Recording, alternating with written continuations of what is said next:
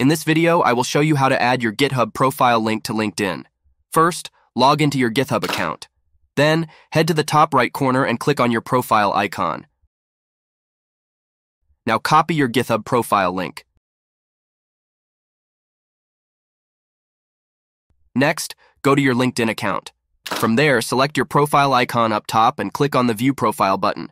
A new box will pop up. Scroll all the way to the bottom and click on Edit Contact Info.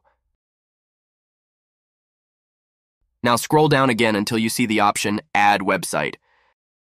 Paste your GitHub profile link here. I will classify the website type as Other. Then click on Save. Wait for LinkedIn to finish updating your information.